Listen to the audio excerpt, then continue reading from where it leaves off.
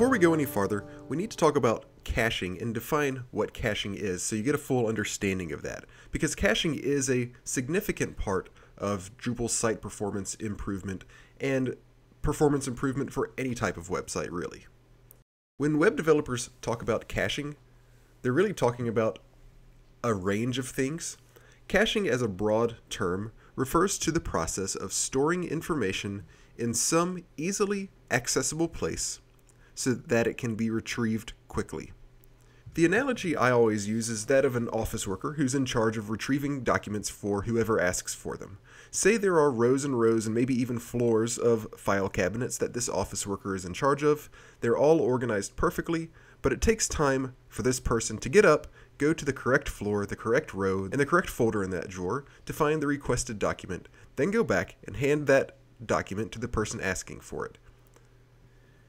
If there are, say, 10 documents that are requested on a regular basis, that office worker is probably going to keep copies of those documents at his desk to save the time of retrieving it every time it is requested. That way he can just hand it to them from his desk without having to do all the work involved in retrieving that document. Caching works pretty much the same way, but it's important to note that there are a number of different types of caching as it relates to websites. So here's a very simplistic diagram of what happens when a web browser tries to access a URL at your site or tries to access just information in general from your site. Here's the browser over here. It sends a request in the form of a URL. That request makes it to your server. Your server takes it and hands it off to your website, which consists basically of your files, your file system, and your database, all of the information stored in your database. The file system and PHP get that request for that URL. They do a little bit of talking with the database to get all of the information. The database hands that back to the file system and sort of fills in all the blanks in the template with the pertinent information from whatever node is related to the information being requested. The site puts that together in an HTML file, basically, hands that back to your server, and then the server delivers that to the browser of the person accessing your site. Caching can happen in a number of different places in this process. It can happen here on the side of the client's browser, which is fittingly often referred to as client-side or browser-side caching. This usually takes place in the form of caching images or CSS and JavaScript files. Often, the user's browser will cache that information because those are things that aren't likely to change very often.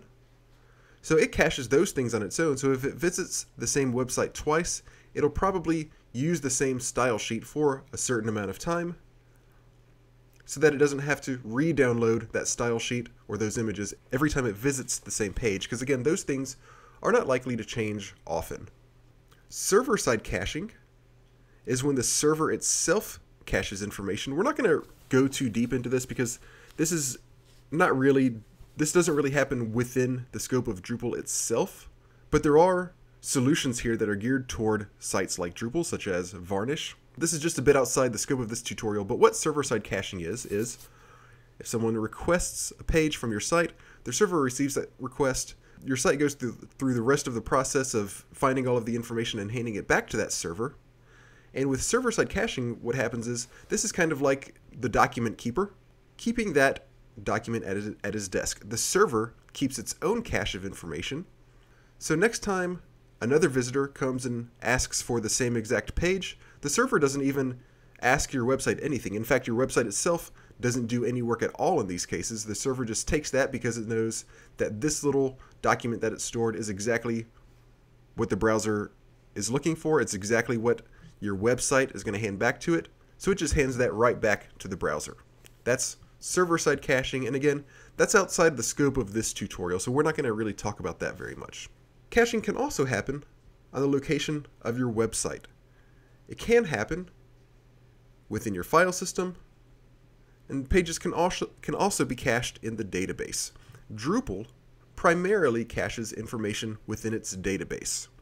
So when your site's delivering cached information, it still has to access the database when retrieving that information, but It does so in such a way that it has the page stored in its entirety in one place, so it doesn't have to access multiple tables of the database and piece together all of the information. It just gets the page, which is nice. This would be like the equivalent of the document keeper, not having to go to 6 different drawers to piece together lots of different information. It keeps a cache of one complete document and just grabs that when a subsequent user asks for the same page. In the site's file system, when information is cached here, this is usually in the form of a fully generated HTML file of the page being requested. This isn't as close as the server to the browser, but it does save your site the work of accessing the database to retrieve information.